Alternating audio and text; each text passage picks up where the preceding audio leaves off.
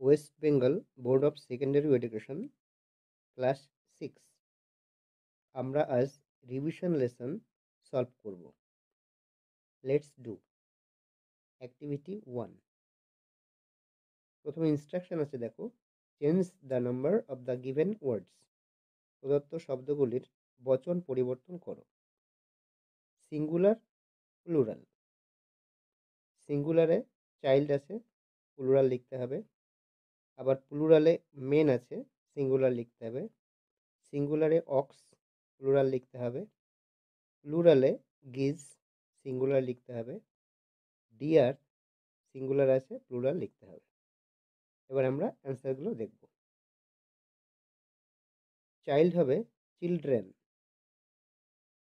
প্লুরালে main আছে, ওটাকে singular করলে ম্যান হবে। সিঙ্গুলারে অক্স হবে অক্সেন, ইয়েন হবে। গিজটা হবে সিঙ্গুলারে গুজ। ডিয়ারটা একই থাকবে, deer. Activity 2। Identify the gender of the following nouns. নিচে নাউনগুলির লিঙ্গ আইডেন্টিফাই করো, শনাক্ত করো। And put them in the correct boxes, এবং সঠিক বক্সে সেগুলো রাখো।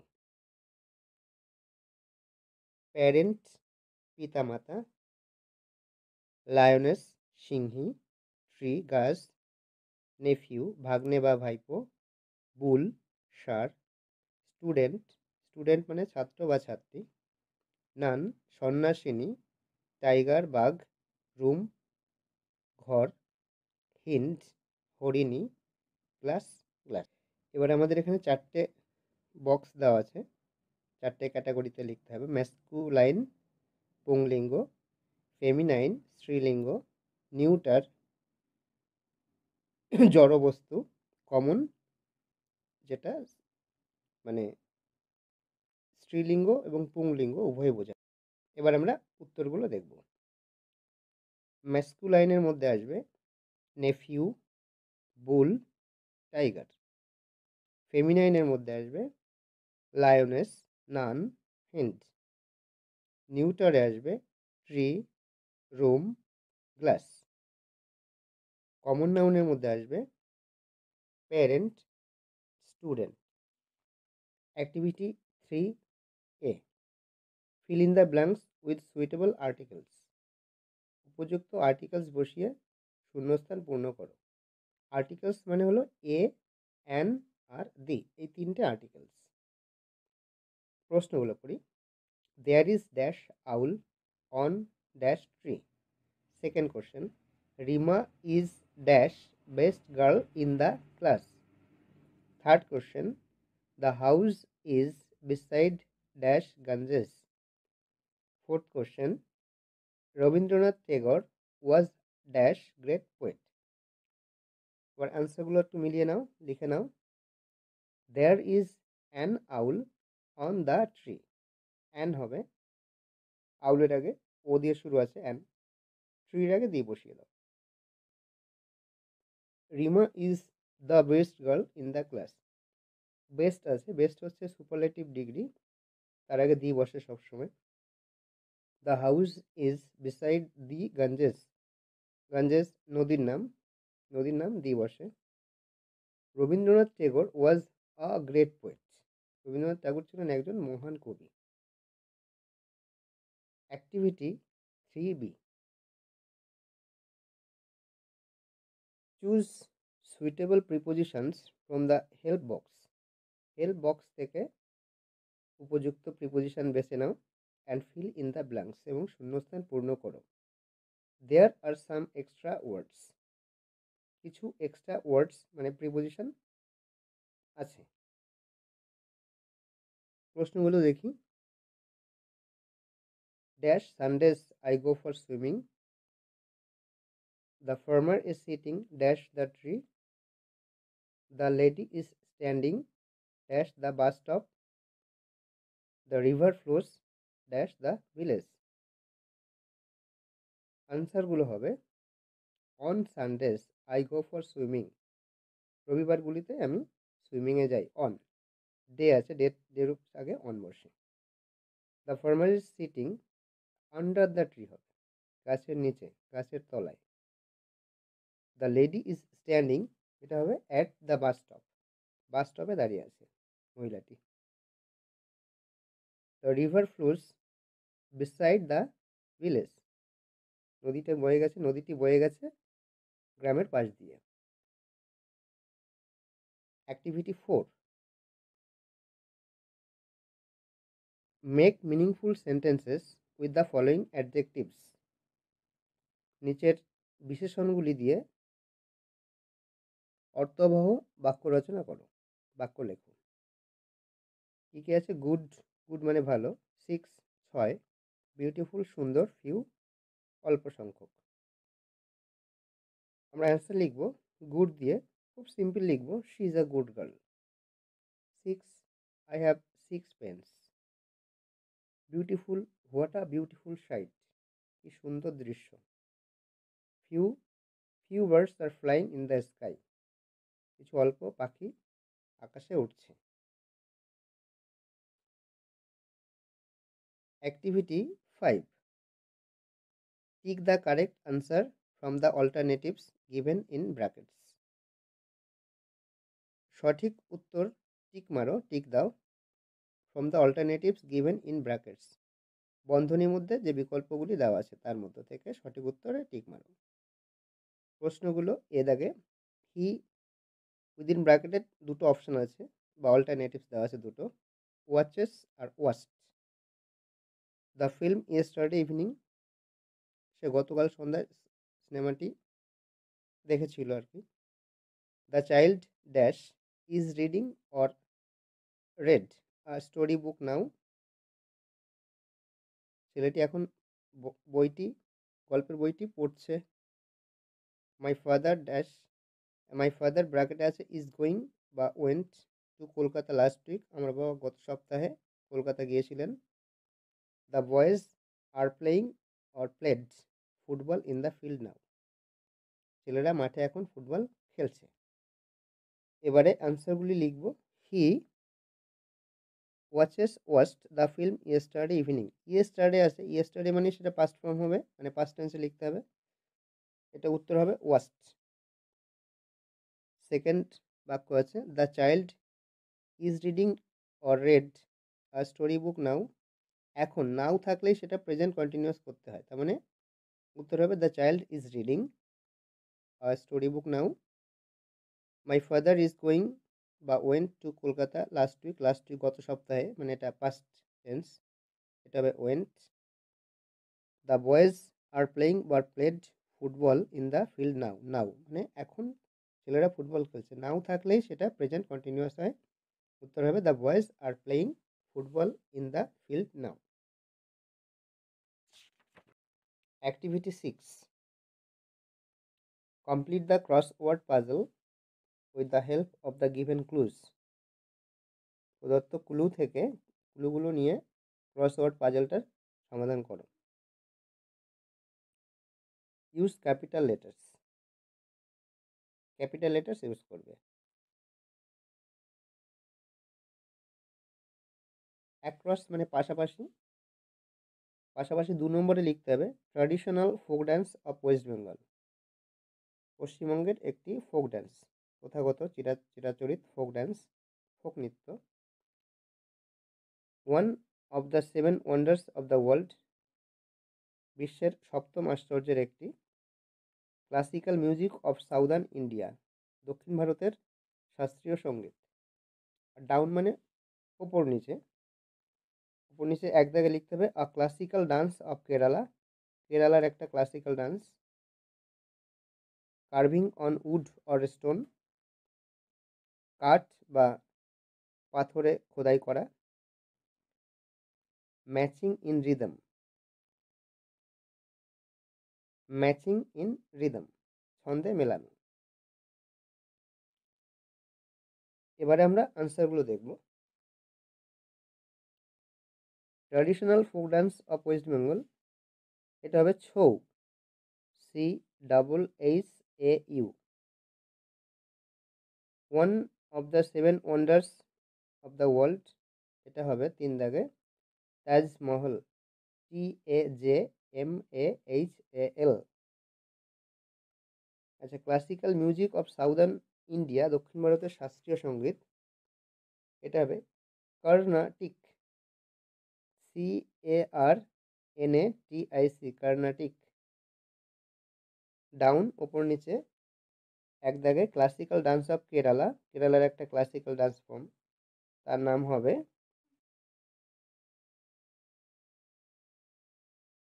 Kathakali, KATHAKALI।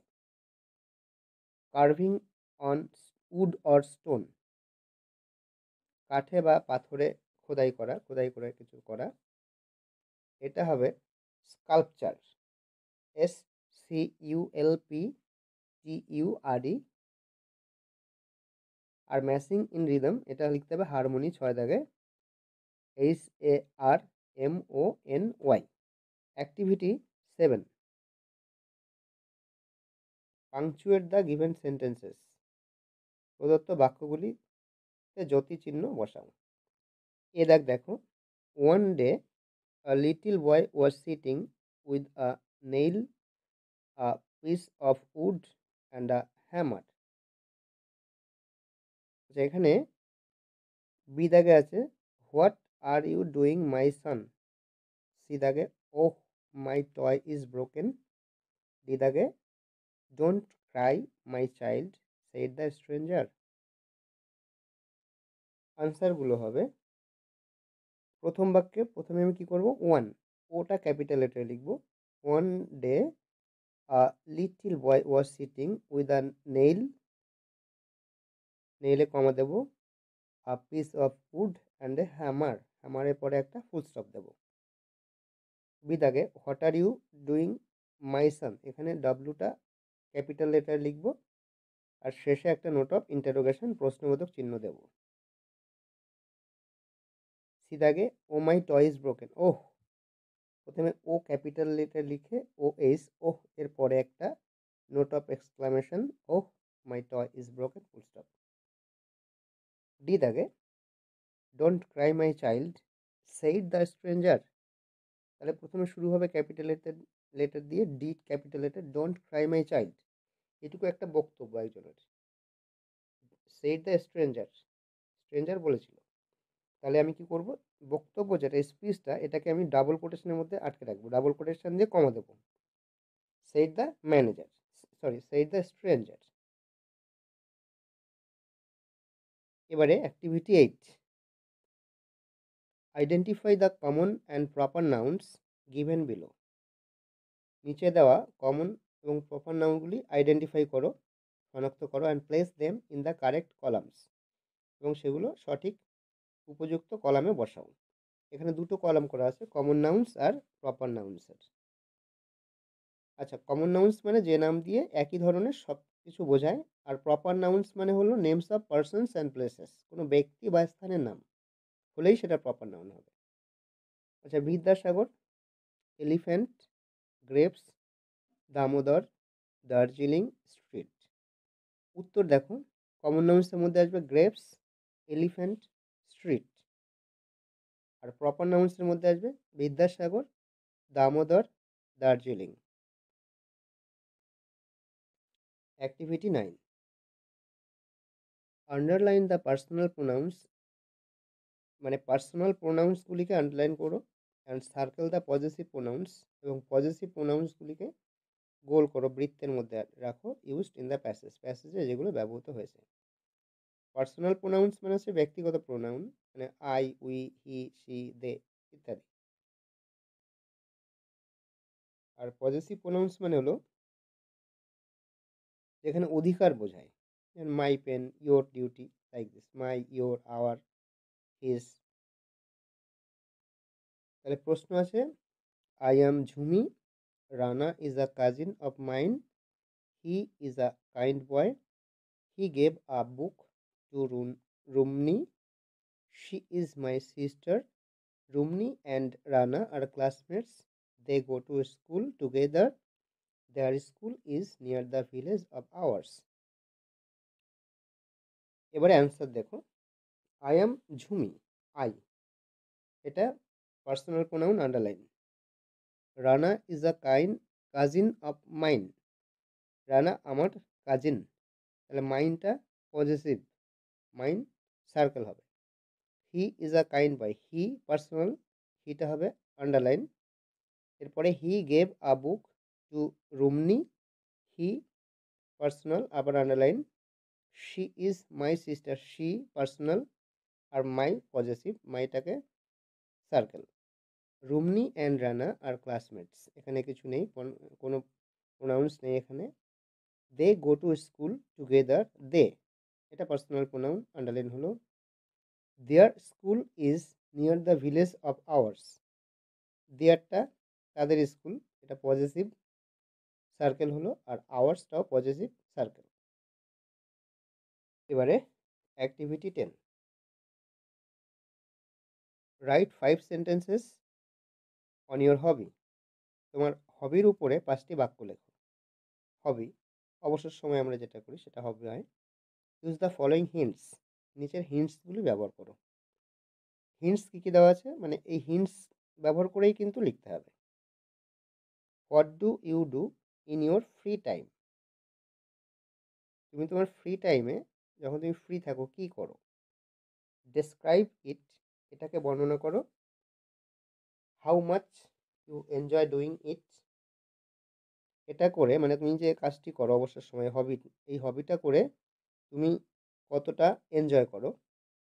R do you learn anything from it, তুমি কি এখান থেকে কিছু শিখতে পারো।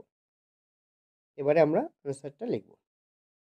মাথায় রাখবে আনসার লেখার সময় কিন্তু এই হিন্টসগুলো মধ্যে থেকে লিখতে হবে।